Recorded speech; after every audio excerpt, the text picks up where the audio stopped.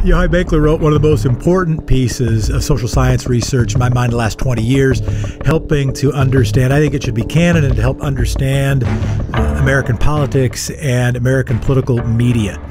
His most recent article is about suppressing the vote, the real reason the GOP suppresses the vote. The book is Network Propaganda. The guest is Yochai Benkler, professor at Harvard Law School. Sir, thank you so much for being with us. Happy to be with you. First, let's talk about Network Propaganda. It is a book that's in circulation. People can get it. You should explain how people can get it, because you've tried to make access to the book easy. You're not doing this to make a mint. You're doing this to help inform democracy. But I think you walking us through that for people who aren't familiar would be an excellent way to start.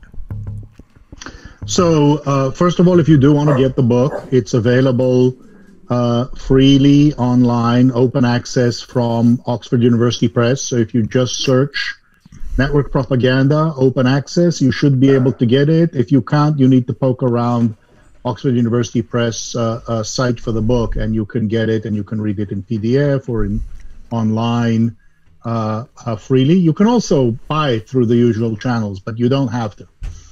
That's always been a commitment of mine. Everything that I've published in the last 20 years is open access. So this is not unusual except for academic presses. The premise of Network Propaganda was a set of research where you looked at lots and lots of data points to try to find what I use is not the correct term, but it looked to me like sort of synaptic connections of a hive brain. How do you describe the research that you all did to help understand the connections and sort of the basic thesis or even introductory hypothesis of the work? So we built a database that allows us to read essentially automatically millions of stories, to look at how they link at each other, to analyze their text, to analyze how they are tweeted, to analyze how they're shared on public Facebook pages. And together in Network Propaganda, we looked at 4 million online stories that began in April of 2015 at the very beginning of the presidential election in 2016 and ended on January of 2018 at the one-year anniversary of the Trump administration.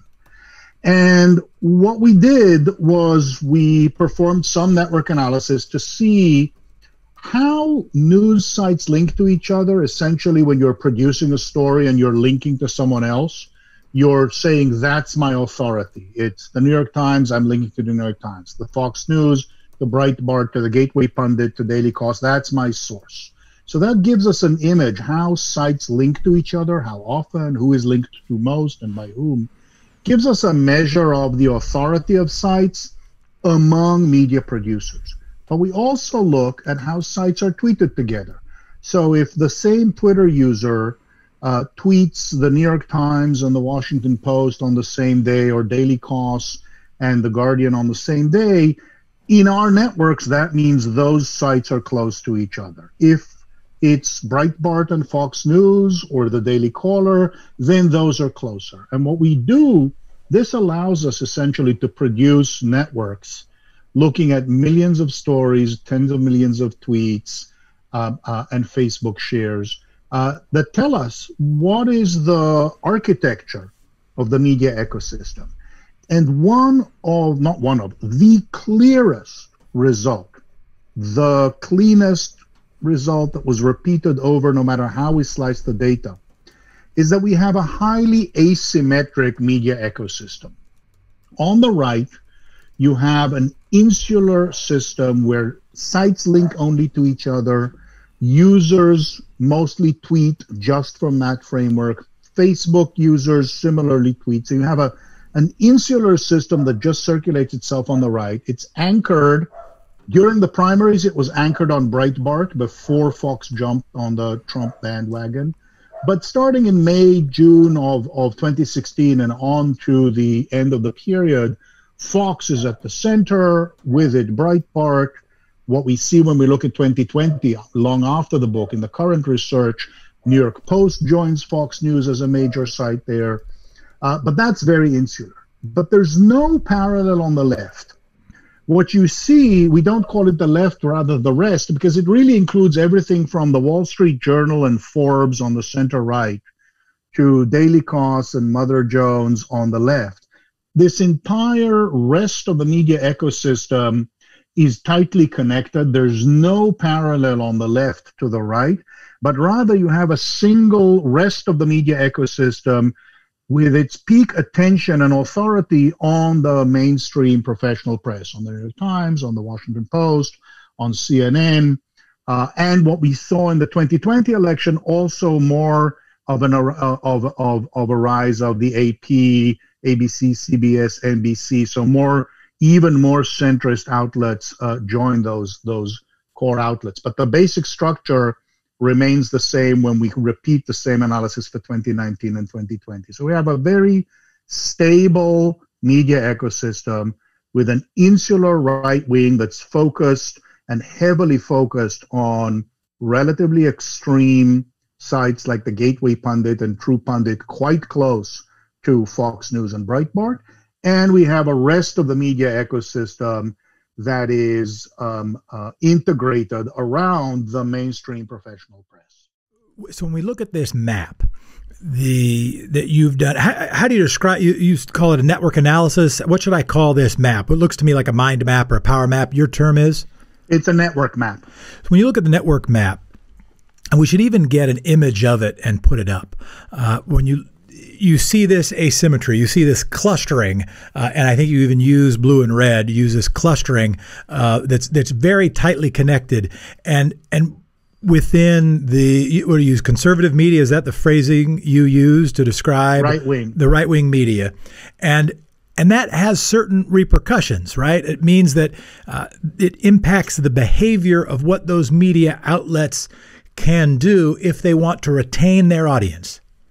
So this is one of the things, as we were trying to understand what happened, one of the things that's very clear is that there's a very strong and different market dynamic on the right versus the rest. And that actually doesn't start with online media. That starts much earlier with Limbaugh and Christian radio, and Christian broadcast, which we can come back to if we're interested later. But the basic dynamic on the right, what Limbaugh found as such a brilliant business model in the late 80s, is that in a very dispersed media ecosystem, where you can't anymore just, like there are 3 networks or 1 newspaper channel, you can't program just to the middle, you have to find a segment. And what Limbaugh discovered, or really it's Christian broadcasting before him. Father Tom Coughlin is what I'm guessing your early stages of what you're thinking about, or maybe after Father Tom Coughlin, you're thinking about what? So no. Coughlin is the 1930s. That period ends with World War II. So you mean really, like Jim Baker? Precursor. It starts with Pat Robertson, who really starts putting news on 700 Club in 1980. Christian Broadcast Network by 86 is the 3rd most watched cable network after CNN and ESPN.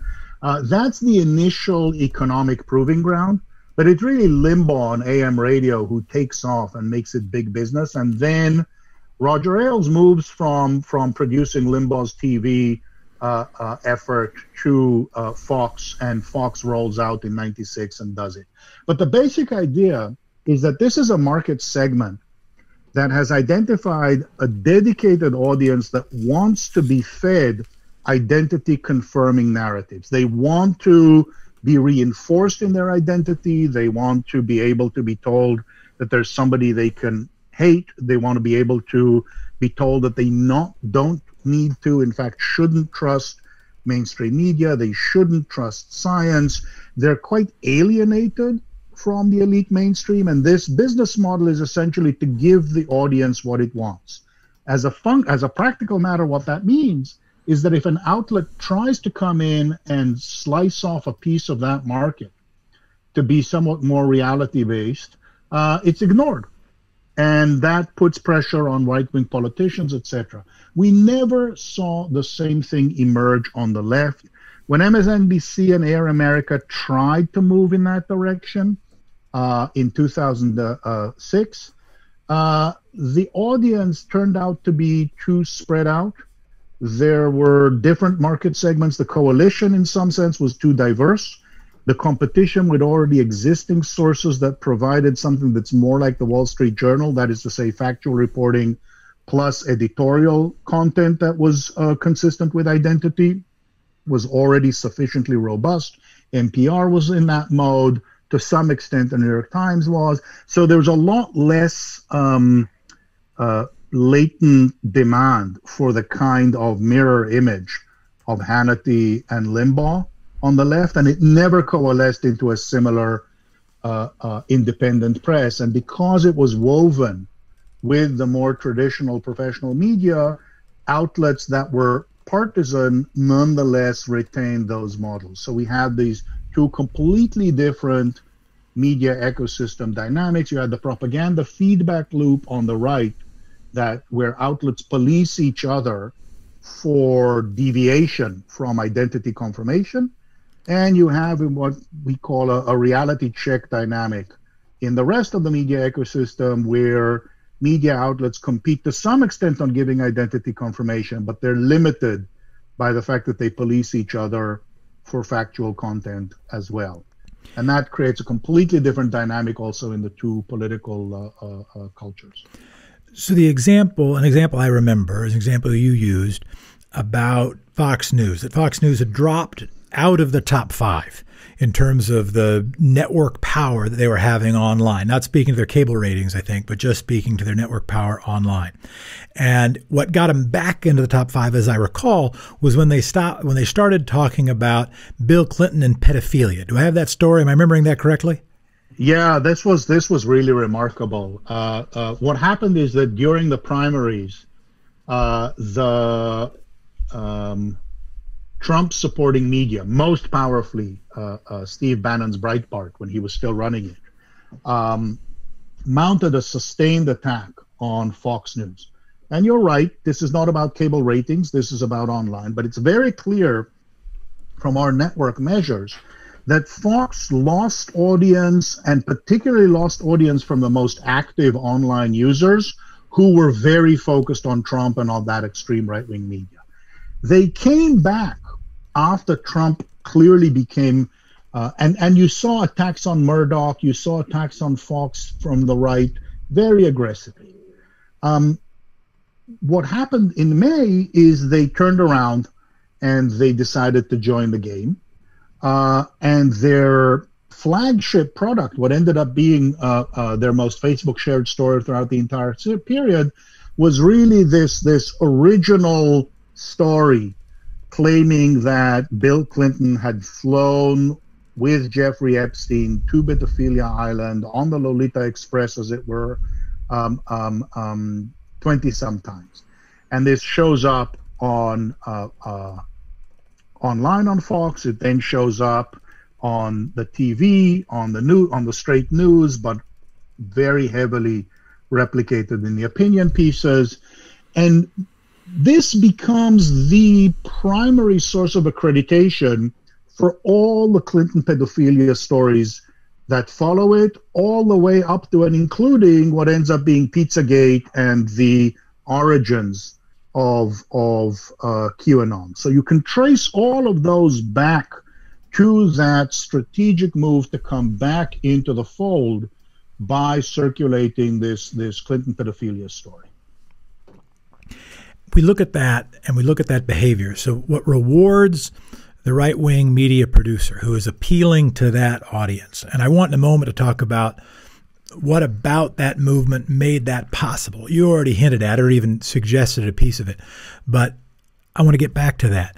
But in terms of what is at stake, why it matters, is that your research shows, I think we kind of understand this a little bit already, but you can put a picture to it and put data to it and prove our fear that if you are Fox News and you try to counter what the Republican president is doing, if you try to counter what Breitbart is doing or Drudge Report is doing or some other right-wing news outlet is doing, you will not impact the fears. You won't impact the thoughts of that audience as much as that audience will depart you. That's certainly what we saw during the primaries in 2016, and there we were able to actually show it and measure it. That is the dynamic. That is the dynamic. And in truth, if you look at what happened to some of the Never Trump outlets that were online outlets and were less willing to go in that direction, they died in the years. This is so. As you look at even at the National Review, which shrunk, it starts to move to the right, and by this time we see it closer to the right. By the time of the 2020 election, the alternative is to close shop. That's very clear in the data. It's really important to recognize. Coming back just quickly to your point about the different dynamic between the two media ecosystems, at almost the same time that Fox was pushing the Epstein story, the Clinton pedophilia story, there was a story that came on the left of Donald Trump raping a 13-year-old at an Epstein party.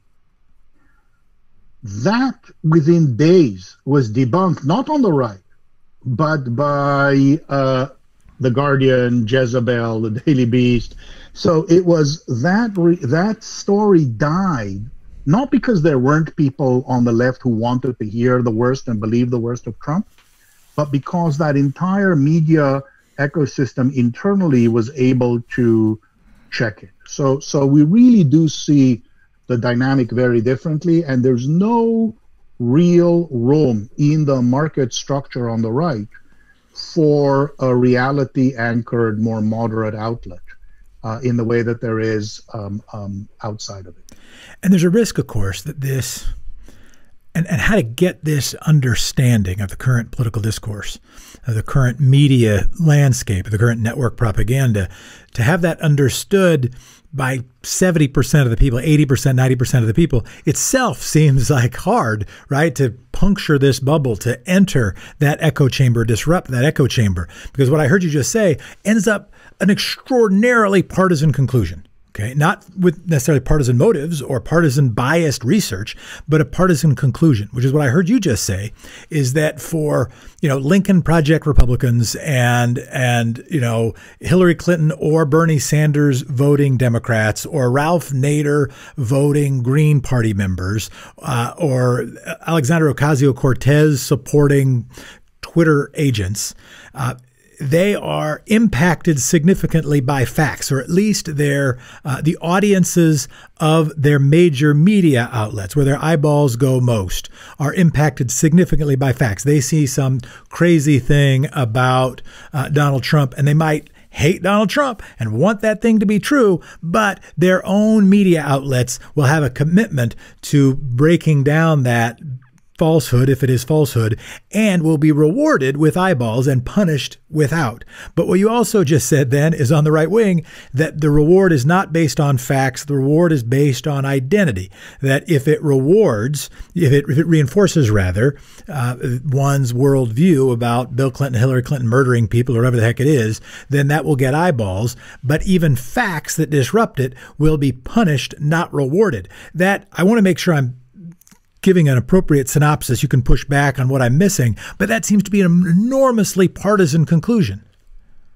I wish I could tell you that it's false as a conclusion, but that is the conclusion. And, the data is out there. We can look at it.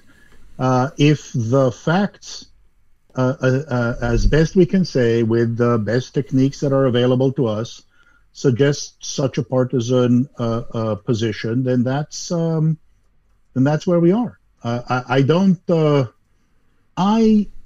I'll say this. I'm aware that the results in some sense fit my preconception of how things are working, just as a background news observer. And so we that's precisely why we were so rigorous, used so much data, have looked and analyzed it in so many days to try to persuade ourselves that what we see is, in fact, there in the data rather than in our preferences. I'm confident in the results. I'd say, for example, for the chapter on the Russians, I can't tell you how often we ran, because if it was at all plausible that the election was genuinely stolen by Russians, that would be a huge thing. And we just went item by item, things that were alleged, looked at where they came, and came to the conclusion that no, the Russians didn't matter. That was in some sense counter to the partisan narrative that was floating at the time. All anyone can do is follow the best procedures in the discipline and try to come up with the best evidence, make it available for others to disagree with, and see what happens. I'm very confident that what we see, I have interpretations that may be more partisan, but I think what we see in the facts is what we see in the facts. And that's very clear, very consistent across different specifications, at this point now across 5 or 6 years worth of data collected, and it's unambiguous. I want to pick up on something you said, at least as service to some potentially more conservative viewers and listeners. You said you looked into the allegations of Russian interference. There was Russian interference attempts. That's lots of people have said that. I think what I heard you say was that it didn't have as big an impact as the people decrying it fear it might have had. Explain. I want to get back to the sort of central point and even do your more recent article, but I think that's worth doing because I've got to also make sure I'm challenging my own presuppositions, right? If we are only confirming our own biases, we will not have a fact-driven democracy. So I want to go at the stuff that also it might cut against my own hunchery. Explain your findings on the Russia stuff. So what we did was we don't contest at any point that there were efforts by the Russians to do anything. What we did, however, was we looked at the specific allegations of when Russia interfered, what the specific things that we found, whether it was in the Mueller indictment, whether it was in the House Minority Report, whether it was in the intelligence report later on. And we said, okay, what happened here? Well, here's a particular Twitter account that tweets about top 10 the tweets about voter fraud on this particular day in 2016. We then go back and say, okay, let's look at all of the stories about voter fraud in 2016 and see if the Russians impacted it. We see a spike at about the same time. So we dig into that spike and we say, where did the Russians intervene?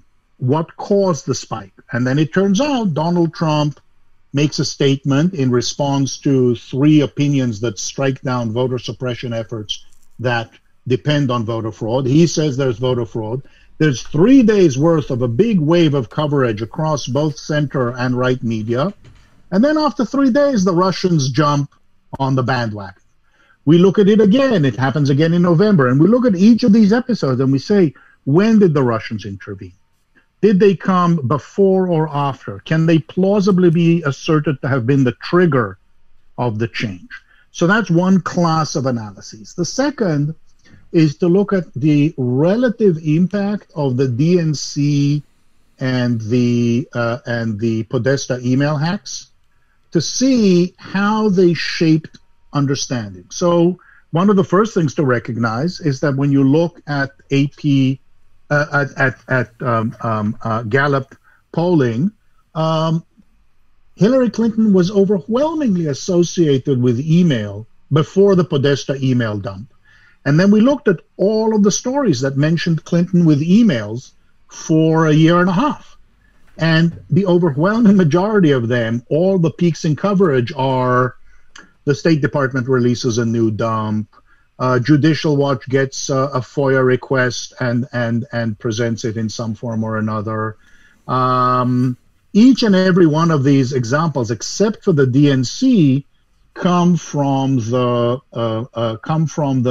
processes related to the State Department, the private server, etc. Until eventually the Comey announcement a week before the election completely dominates coverage in that last week, dwarfs anything related to either the DNC or Podesta. So again, it's very hard incrementally to say the Russians caused it. And so we go through the whole evidence, and here and there we find a specific story. Podesta engaged in a satanic ritual. That looks like something that came out of the Russian hacked emails, got pushed by a Sputnik reporter moonlighting on some blog, and within 8 hours made it to Alex Jones' Infowar, and another 3 hours later on Hannity. There we can say, okay, the Russians did it. But overall, that's not a persuasive enough case that they made the difference when you have all this massive propaganda happening on the right throughout the period of the election. That's the structure of the argument and the structure of the analysis. A map. And can you see it, Professor, behind me? You've seen it a million times in your life. It's in the book. It's defined much of your recent work. Explain what we're seeing. If I'm looking at this and I'm just looking at blue and red, what it looks to me like is there's a smaller red cluster.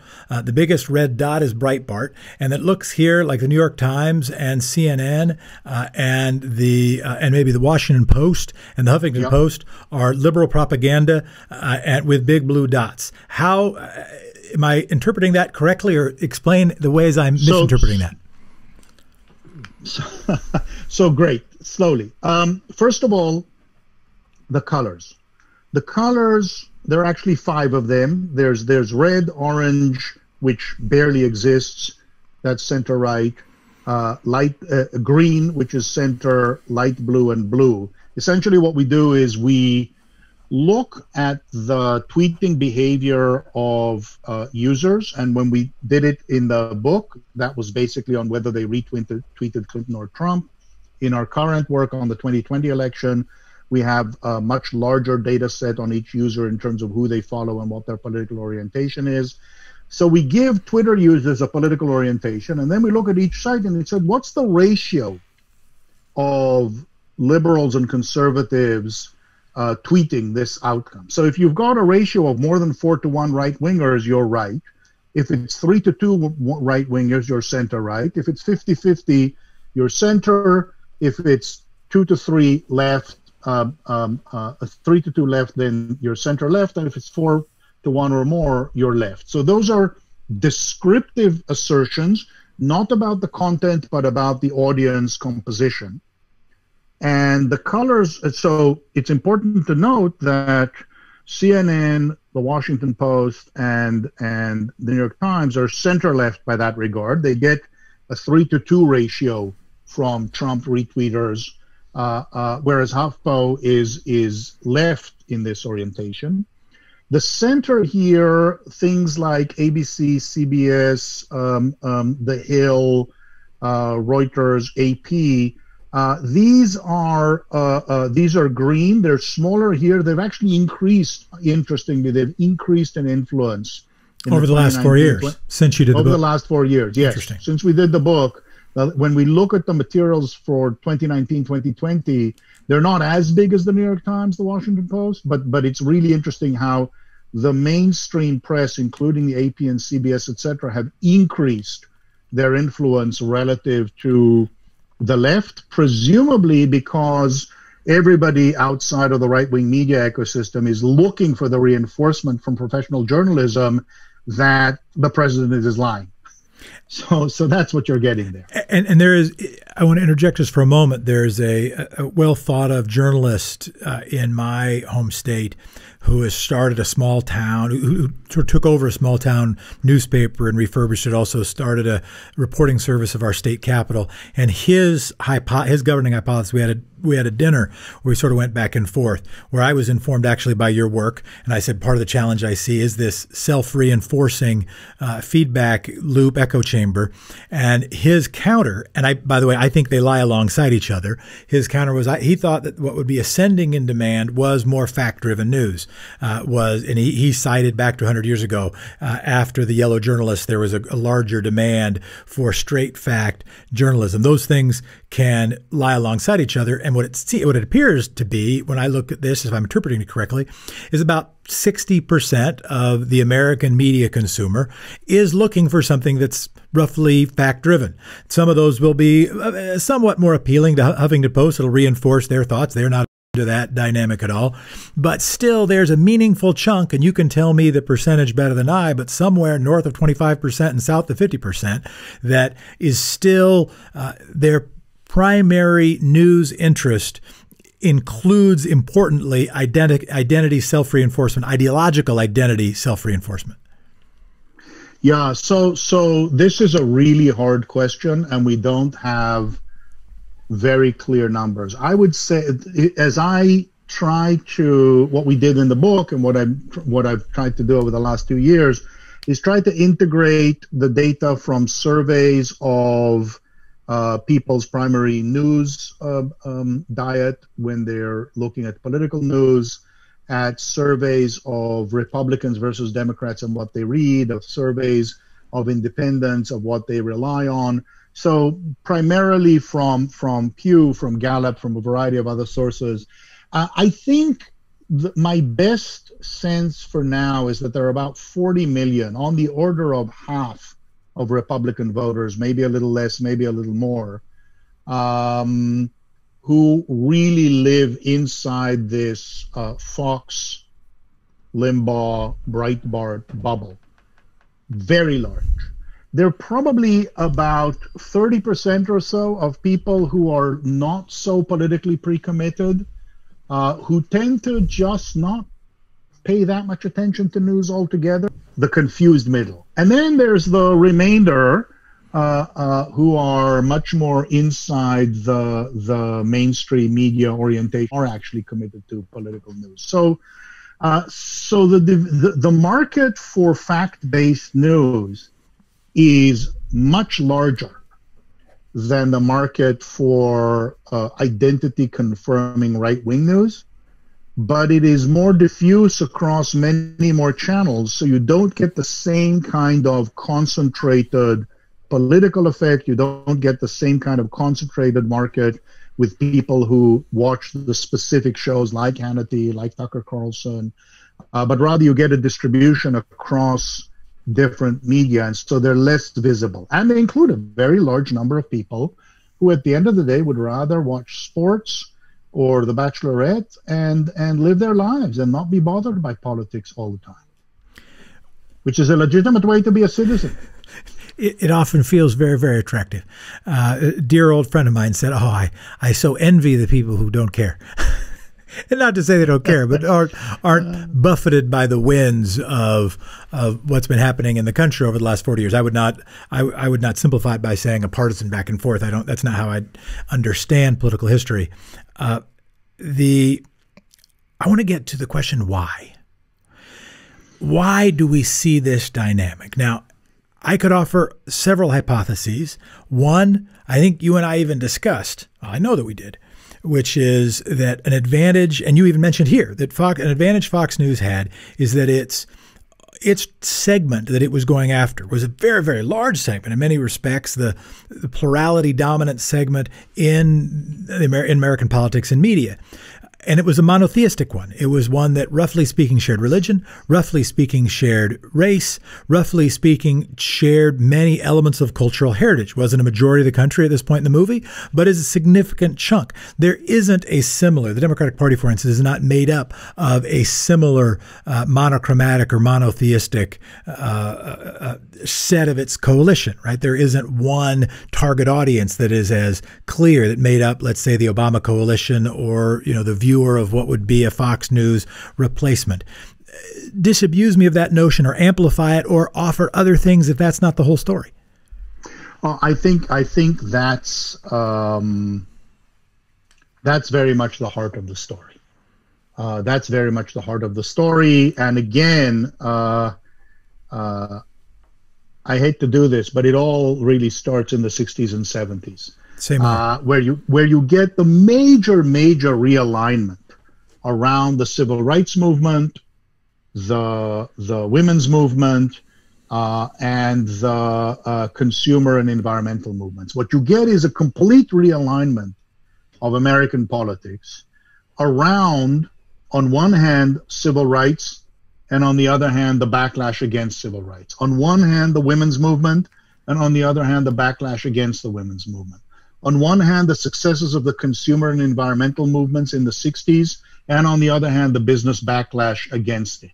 And what you saw in the 70s was a consolidation that took well into the 80s to really get consolidated, but a consolidation of these three major pillars of the Republican coalition.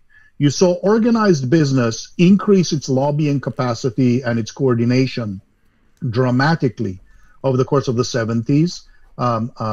Jacob Hacker and Paul Pearson's Winner-Take-All Politics is a must-read for anybody who cares about this. That investment was highly differential with institution building for the Republican Party and cherry picking of individual Democrats on the other side who were more conservative. That gave the money and the orientation toward neoliberal economic policies. But that's not enough for votes. The votes came essentially from the dual strategy of Nixon's Southern strategy and moving the Southern Democrats into the Republican Party by giving them a legitimate, a place where they can legitimately translate the racial identity, the white identity anxiety, into concerns about law and order and the war on drugs. It then continues with Reagan and the welfare queen, anxieties about social insurance, so that you provide a support for for decimation of social insurance and creating a much more insecure economic environment for the majority of working families, which of course reduces bargaining power and drives stagnation, wage stagnation. So that's the white identity voters that form one part of the phalanx, and overlapping with the Christian fundamentalist wing or base of the party, which responds in large part to the women's movement, and obviously that coalesces around Roe v. Wade, and in a large measure also to the rights revolution more generally, and the exclusion of religion from the public square, the question of school prayer, the questions of the creche in the city. As the Warren Court develops the rights revolution and stops religion, you begin to see in the early 70s self-conscious exhortation by evangelical leaders to become more political. The state is coming for us, in a sense. And so there becomes this foundation of the evangelical Christians responding to the women's movement and the secularization of the public sphere, the white identity voters responding to the civil rights movement and the legal containment of legally instantiated racism.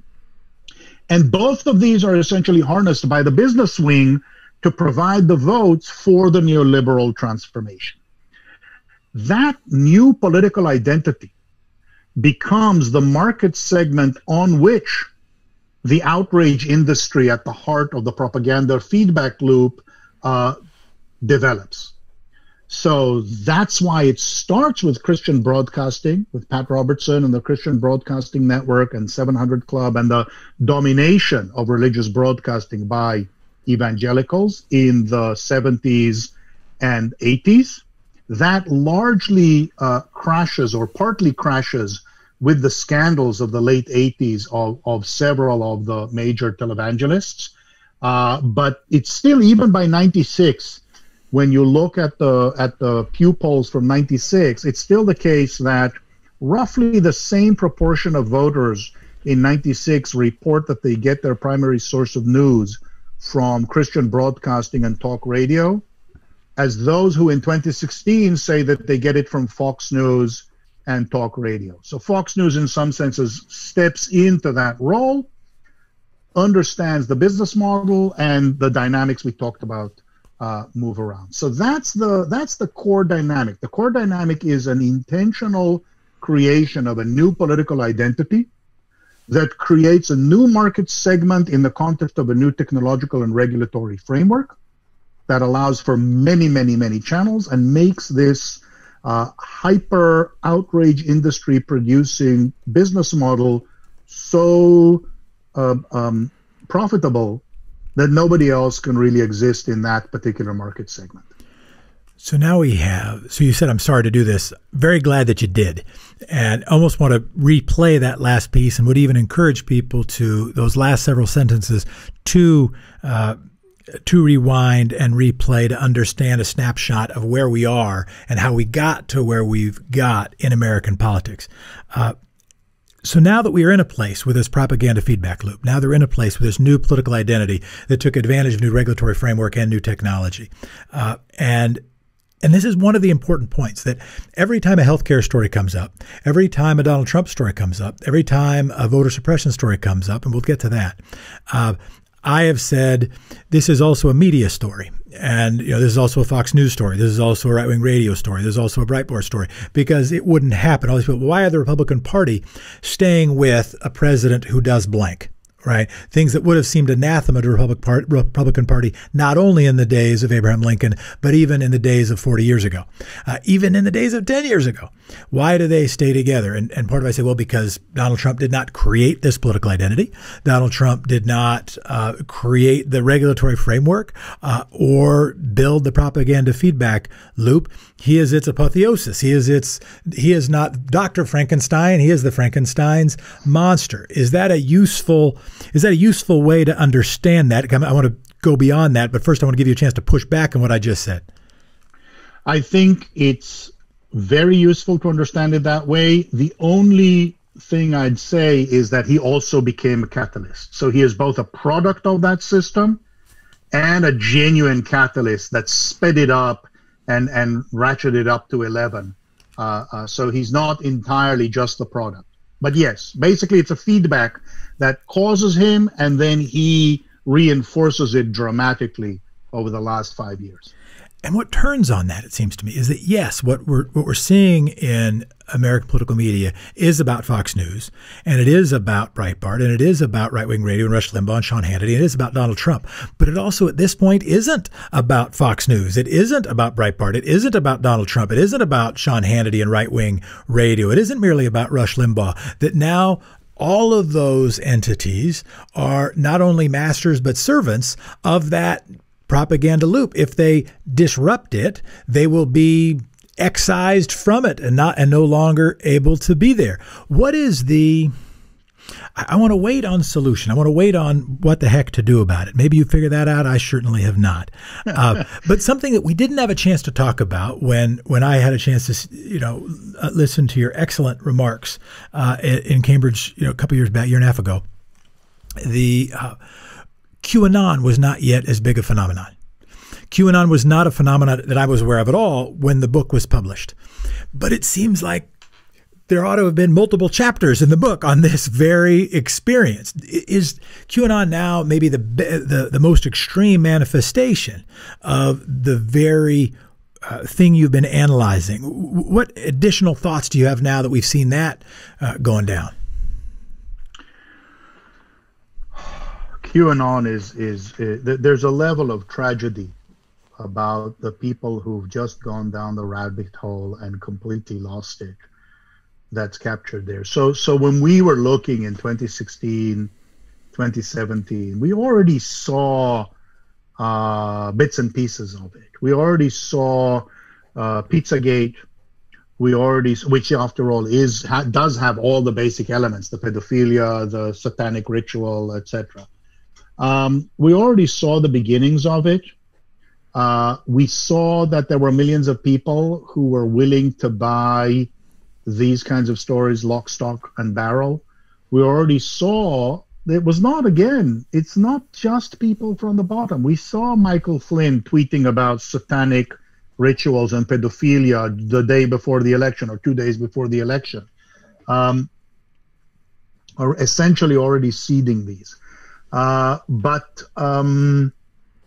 there's no question. So here's what actually, this is very important. Let me clarify. There's a huge difference between what media support or can support small, and by small I mean thousands, tens of thousands, hundreds of thousands of people in a rabbit hole, and a different question of how you get the 30, 40 million people holding a position. Our work has always, at least in the last 5-6 years, has been focused on how you get the population level beliefs. So it's much more about how you get to 3/4 or 2/3 of Republicans saying that the election was stolen than it is about how you get a few tens of thousands of wacky followers believing this particular thing. That still requires narrowcast, as it were.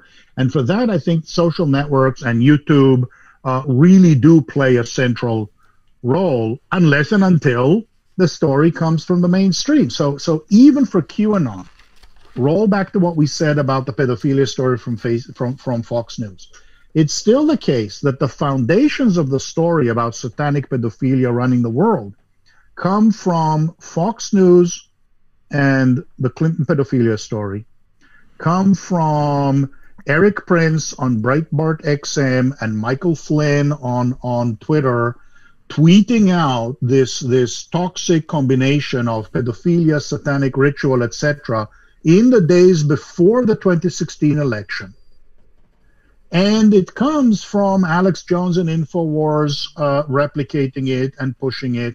All of that comes still from that same network.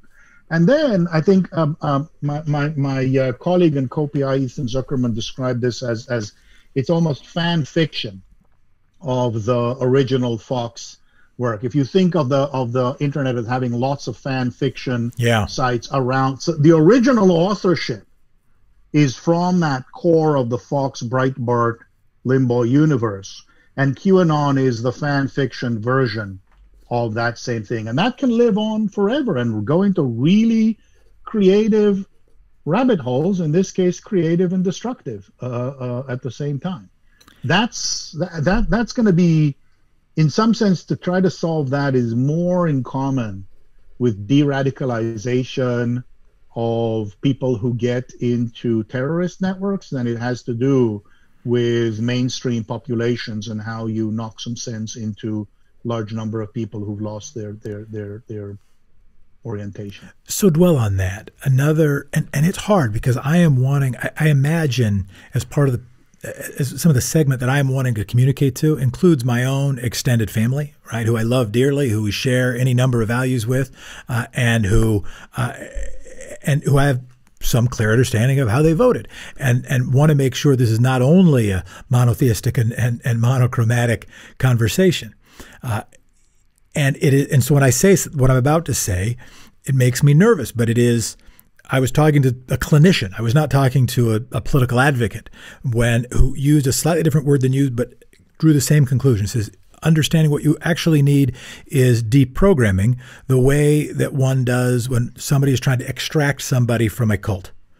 And what has to happen is deprogramming. Now, what I understand is if you say somebody who is a proud member of a cult or even a co-cult leader, we need to get you out of that cult, they do not immediately say yes. They do not immediately say, oh, I agree with what you're saying. I am glad you described what I am doing as cultish behavior. You're right that I have lost my own agency. Of course, you are so wise. Instead, what they say is, no, you're the cult. It only gets them to reinforce, to reconfirm their identity and withdraw even further. What lessons from deprogramming, what lessons from de-radicalization of terrorist networks can we draw, do you think? Or are you trying to draw, Professor? So I have to confess, this is not my specialty, and I stop at diagnosis in this regard. I'm in some sense, my focus has consistently been on what to do with the larger scale populations rather than with the narrow cults. And I think in this regard, I have to say it's November, it's past the election, we're talking after the election, and I have to say the efforts of Fox News, beginning on election day itself, and certainly in the few days after, to call the election and try to save democracy. To call the election and try to save democracy. To have Cavuto shut down McEnany when she's standing on the podium and lying. To have Chris Wallace consistently. One of the things that came out in the mail-in voter fraud study that we did this year, very clearly, Chris Wallace repeatedly comes back and says there is no evidence of voter fraud. So one of the things we'll have to find out, we won't do it, but people who do the surveys with large-scale surveys, that's not what we do. But when other people who do the surveys will have to try to figure out what impact that had on Fox News viewers. And it will be tragic if it turns out that the market dynamic I identify in the book makes it so that instead of Wallace or Cavuto or the Fox News news desk succeeding in bringing along large numbers of their viewers, they actually end up just losing viewership and providing the foundation for Trump TV. That's going to be a real tragedy, and clearly they're trying to swim against the current. Unfortunately, the structural determinants of the propaganda feedback loop suggest that makes them vulnerable to a Trump TV move after January 20th. But that we're going to have to look at the surveys. What you do with the narrower cultish groups like QAnon,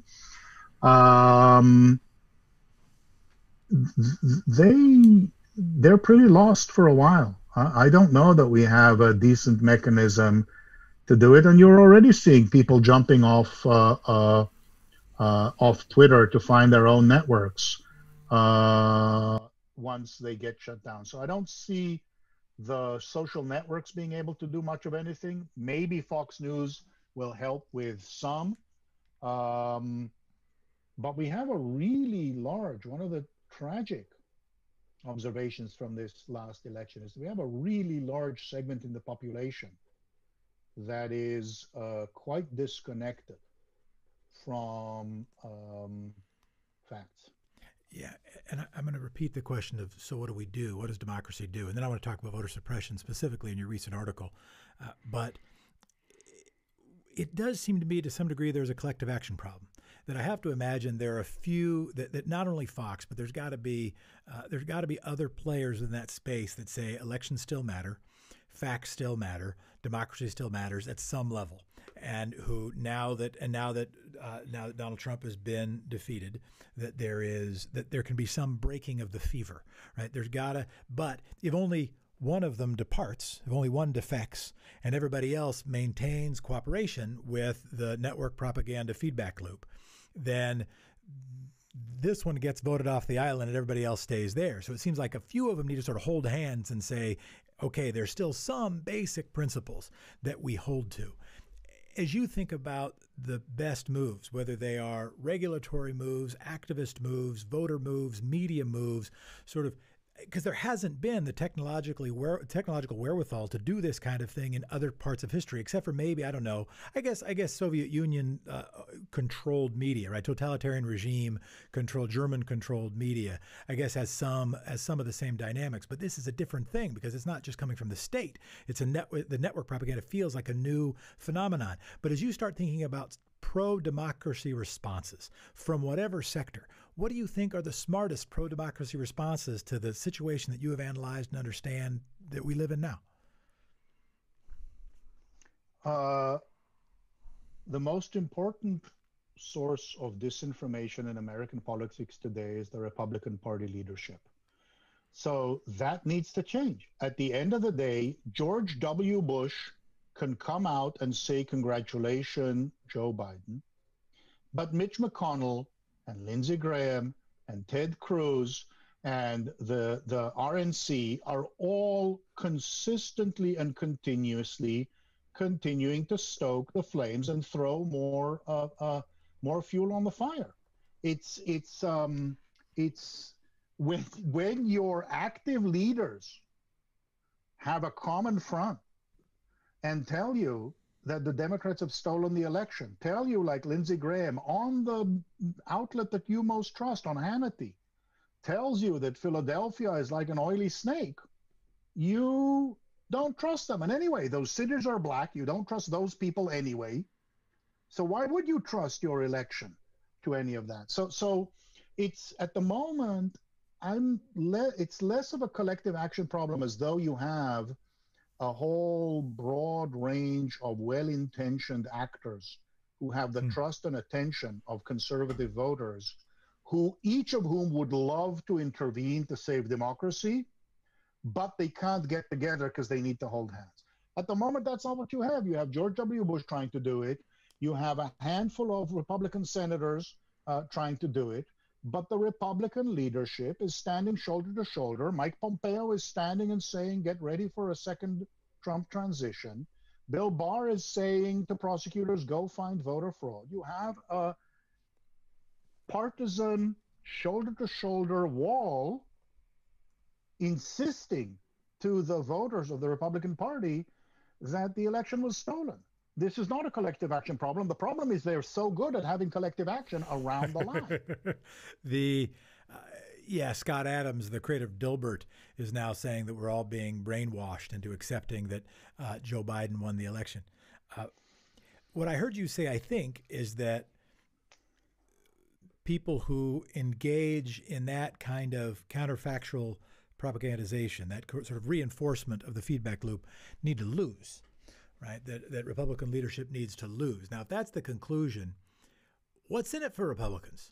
Why should a person who does not prioritize women's right to choose and does prioritize the sanctity of a preborn human life, why should somebody who doesn't think that it is worth the toil and trouble to save the world from climate change, either because it's just too much toil and trouble, or because God is going to come and bring to heaven the righteous before that's ever a big problem?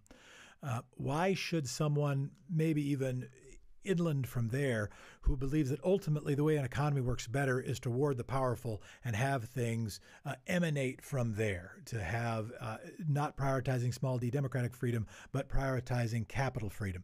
Why should somebody who prioritizes the ability to own some set of, large scale firearms, who prioritizes that as a critical element of their freedom, what's in it for them? Why should they care about the small d democratic experiment? Why should they care about network propaganda, except for to reinforce it? Is there anything in it for somebody other than a New York Times reading pointy-headed Harvard person?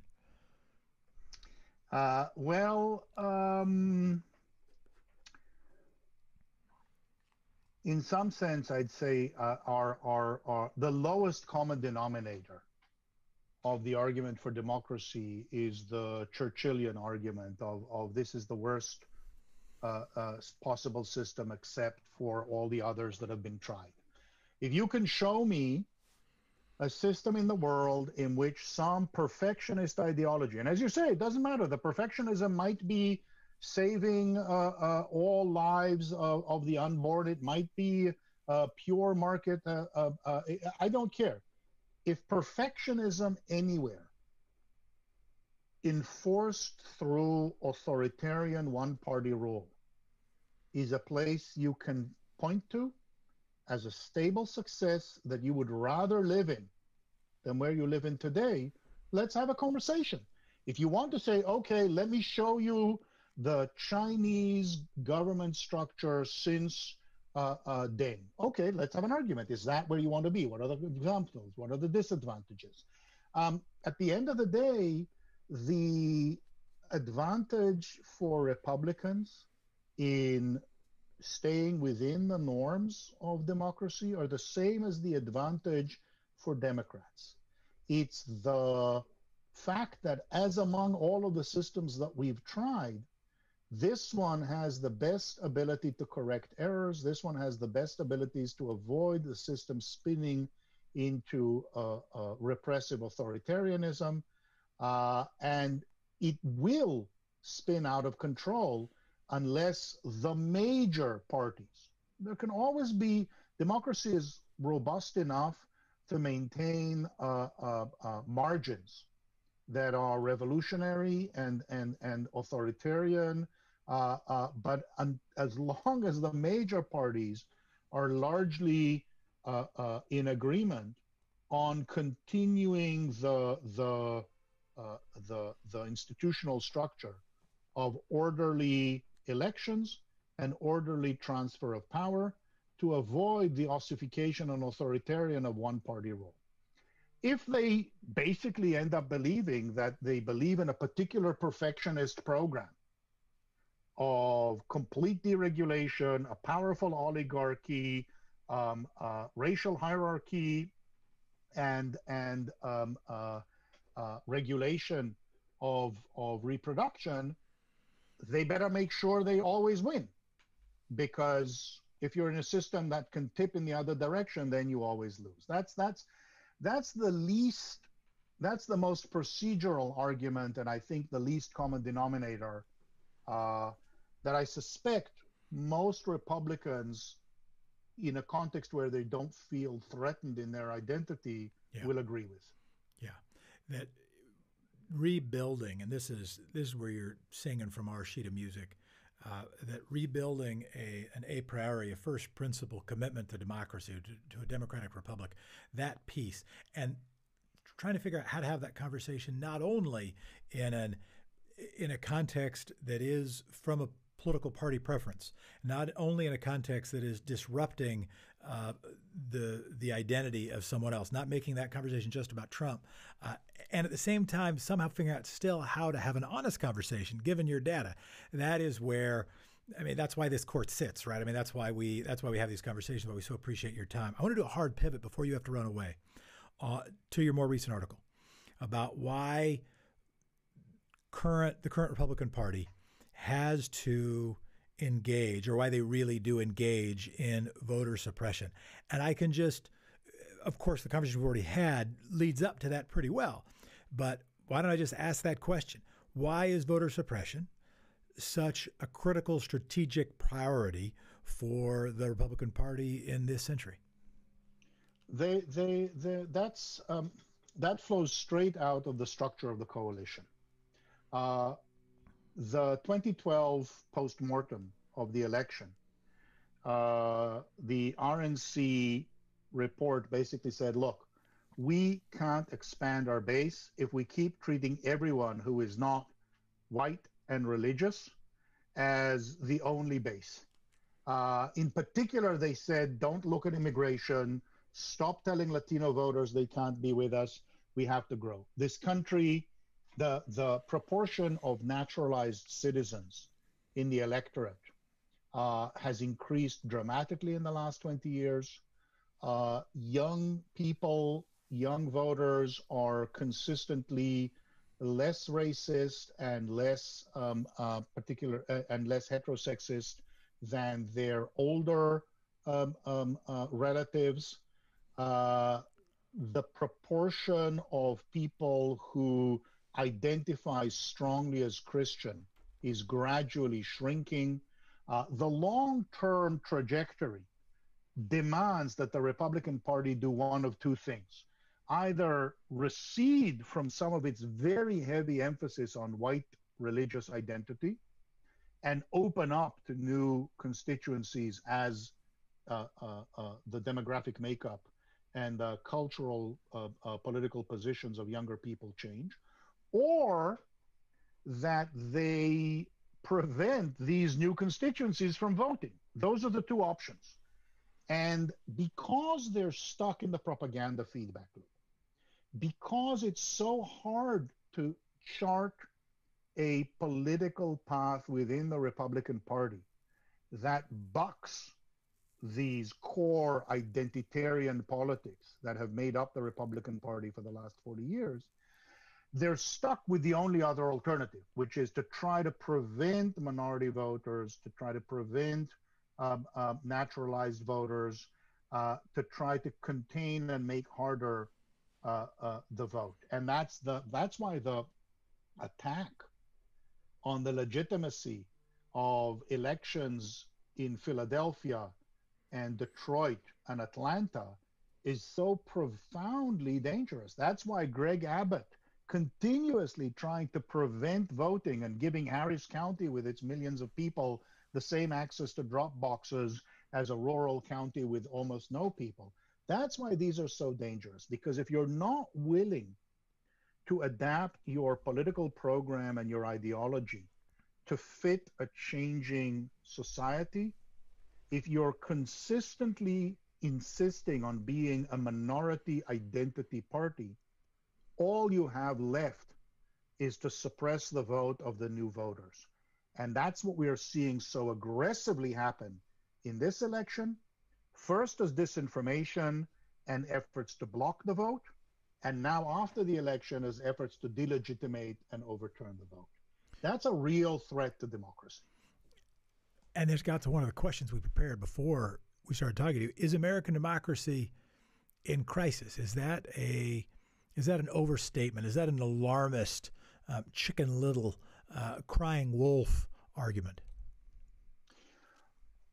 I don't think it's a Chicken Little argument when, as a practical matter, in the middle of a pandemic, the GSA won't recognize the transition and the outgoing administration won't cooperate to allow the incoming administration that everybody knows is the incoming administration to prepare itself. That starts to create gaps. When you have the entire Republican sitting leadership, I'm not talking about people in the position of elder statesmen like George W. Bush or Jim Baker. I'm talking about the active, the McConnell, the McCarthy, the people who are actively governing or have positions of power. And currently accountable to Republican primary voters. Exactly.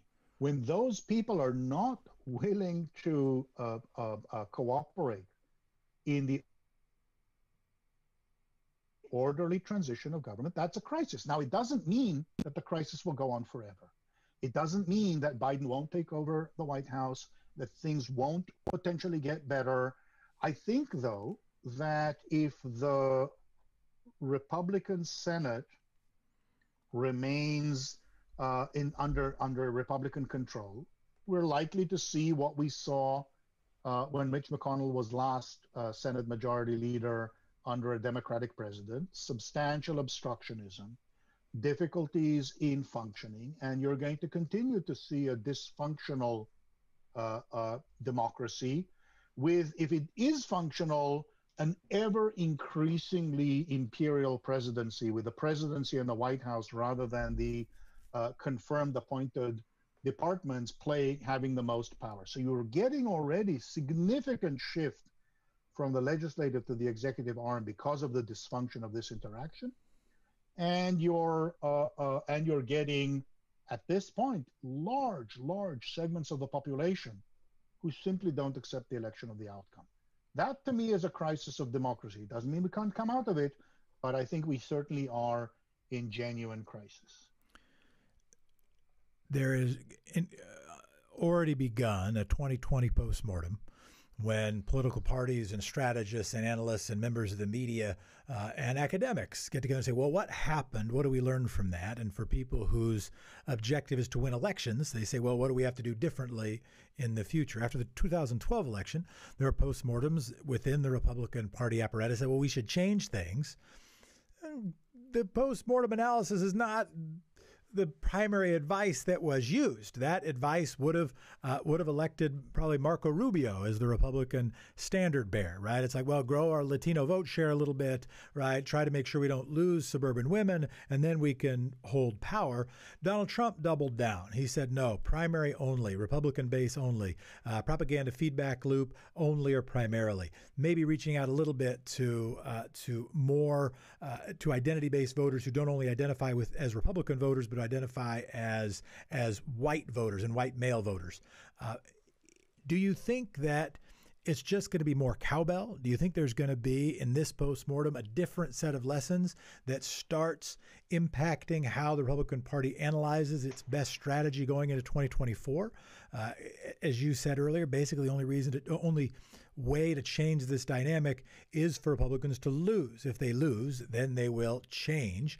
They lost the presidency, but what polls showed is an 8% down president who never had 50% plus approval, who was president when literally hundreds of thousands of Americans died, many of which were preventable, that saw a economic cataclysm happen during that time, was still able to get 70 million votes, get within 3 million votes of getting reelected, probably hold the U.S. Senate and hold state legislative chambers all around the country. They lost, but only kinda. And now, what lessons should they draw, or what lessons might you hope they draw? They're not going to draw any lessons from this. This was as near a victory as could possibly be under almost impossible conditions for an incumbent to get reelected. It's really shocking to have such a dramatic pre-election failure on the pandemic and the economy, and for an incumbent to be reelected. The fact that it was so close, and again, so close, we have to put things in perspective. At the moment, it looks like he's at least 5 million votes behind, if not more. The closeness comes from the anti-democratic structure of the Electoral College. Otherwise, it wasn't a close election at all. But I would say if anyone needs a post-mortem, it's the Democratic Party for how close the election was and how unpersuasive the Senate results were under these extreme conditions. And so it's too soon. It's going to be 6 months at least before we actually get the voter, the more authoritative voter profiles, the interviews, the surveys. All of that stuff will take months. Between now and then, there's going to be a lot of punditry and relatively little hard evidence. I think clear in these initial moments for Democrats is that the idea of the so-called Latino voter or Latinx voter as a single monolith is just a mistake. And trying to understand what the story is, why different voters from different countries of origin voted in different ways than the supposed exception, that's going to be important. I think it's going to be important to look at how Democrats did succeed in some states. I wouldn't understate the extent to which voters willing to stand for 5 and 10 hours to overcome voter suppression is a unique question. And so the question becomes, what are the specific fighting points to allow people to vote? Stacey Abrams did a remarkable ground-shifting work in terms of voter access and voter ability to vote.